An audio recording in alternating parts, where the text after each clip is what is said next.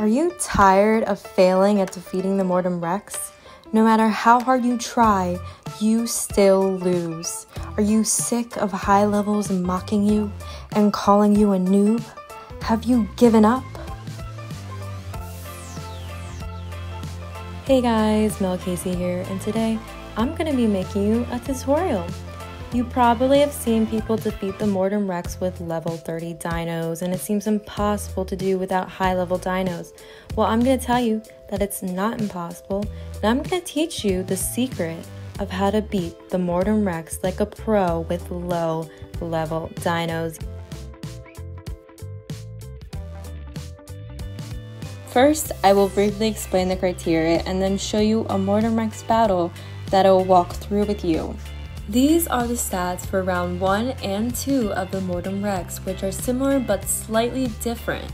There are 3 attacks each round that are used in sequential order and continues in a pattern. The first attack deals base damage and is a multi-attack which will hit all opponents at once. The second attack deals double base damage, which attacks the dino that's taunting. The third attack will attack a random dino regardless of the dino taunting. This does base damage in round 1, but does 1.5 damage in round 2. The minions will always remain the same stats for both rounds. The minions do a lot of damage, so your main goal is to take them out as soon as the round starts. Because the minion with the highest health is just below 5,000, you need to do an attack with at least 5,000 damage to all opponents at once to instantly kill the minions before they attack you. So, there are 2 major dinos that your team must use: the Diloracheirus and the Ardentismaxima. You will then need a dino that uses distraction and healing. And lastly, you will need a dino with an ability that has team damage up. There are 2 reasons why you will need to use a plus 50% damage up dino. Because healing is based on attack damage, it adds plus 50% healing. Second, it will help increase damage by 50% to help take out the minions. That means that the dino with damage up must have the highest speed among all other teammates.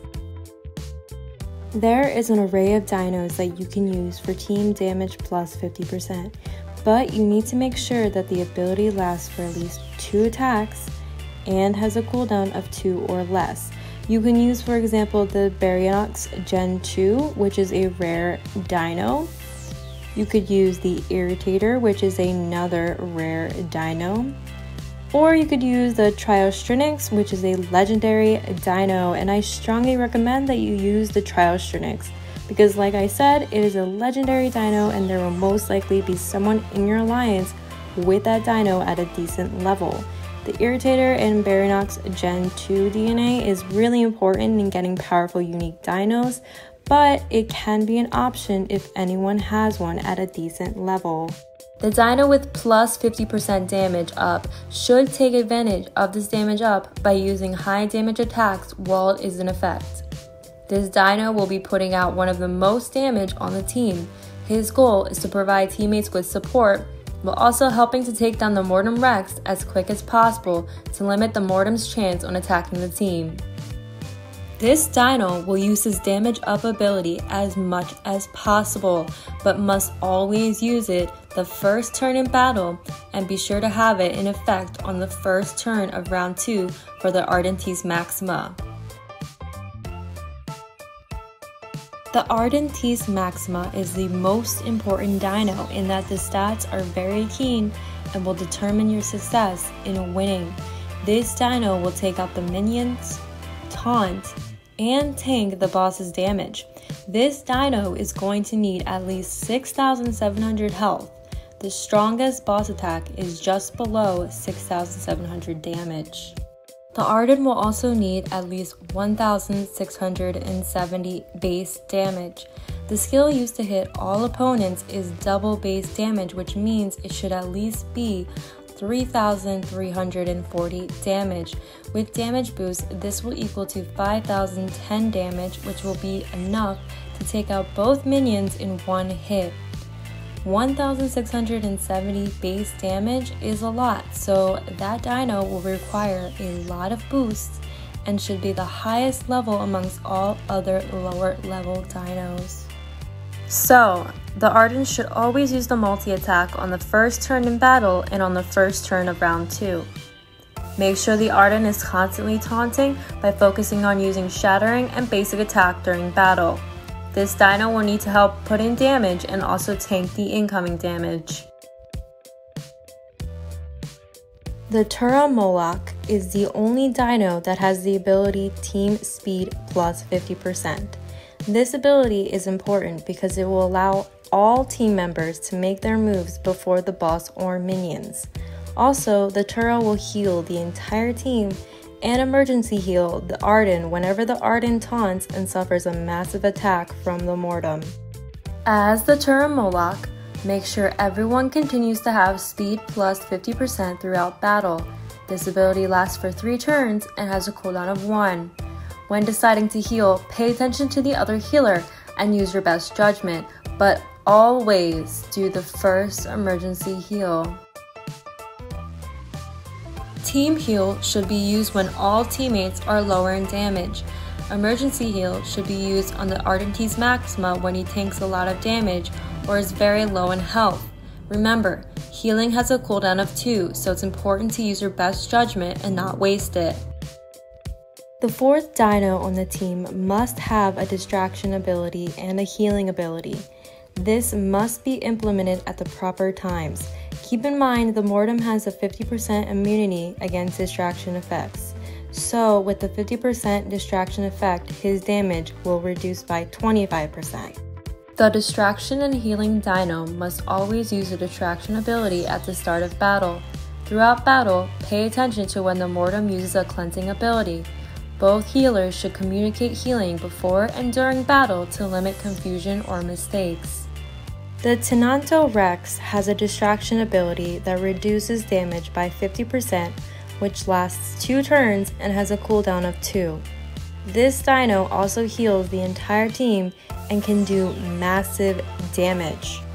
As the Tenontorex, focus on putting out damage using distraction and occasionally healing. However, be sure to use heal on your second turn. Most likely, you will heal a lot more health than the Tura, so it's important that you use heal before you no longer have damage up. The Diloracheirus has 2 distraction abilities with a 50% damage reduction and a 100% critical chance reduction. This will reduce the Mortem's critical chance from 40% to 0%, which will allow you a better chance to survive attacks.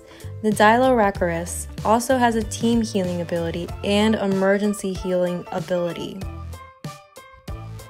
As the Diloracheirus, focus on using your distraction ability and healing ability.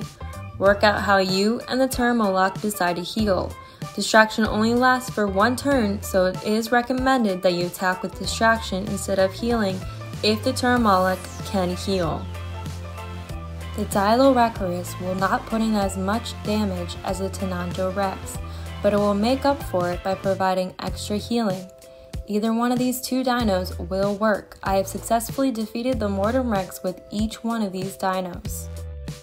All these dinos except the Arden must have at least 3,350 health to survive the Mortem's multi-attack. However, it is recommended to have a minimum health of 3,760 to last longer in round 2, and a minimum of 4,180 health to survive from critical attacks. It is not necessary and 3,350 health is enough, but it may require more attempts to beat the Mortem Rex. There is no damage requirement, but it is recommended that the team healing dinos have as high damage as possible to maximize healing, which is important for survival. Keep in mind that to succeed, all teammates must remain alive when round 2 starts. Not every dino will survive to the end, and it is actually good if your Ardentismaxima is the first dino to get defeated in round 2. That means you are implementing everything correctly. I have put together a simple guide for each dino. Remember, the ability you choose to use depends on the situation. It is your job to make the best judgment and follow the advice and tips I've given. You can screenshot or take a picture of these guides to help you in battle. It is important that you understand the purpose of this tutorial. Not every friend or alliance member will have these dinos with the minimum requirements. This tutorial is to help lower level players have the opportunity to beat the Mortem Rex without level 30 dinos. If you and other members have a specific dino close to the requirements, it is your own job to boost and level up your own dino. Most likely, you will not beat the Mortem Rex on the first go, but that's okay. Don't let that discourage you. Keep trying, learn from your mistakes, and adjust your tactics if needed. If you follow this criteria, it is possible and you will eventually win after a few attempts. I hope you found this video helpful. Leave a like if you did. If you are looking to beat the Mortem, be sure to share this video with your alliance and coordinate the dinos you each have and plan to use. Leave a comment down below letting me know if this worked for you. Remember, raids are a team effort.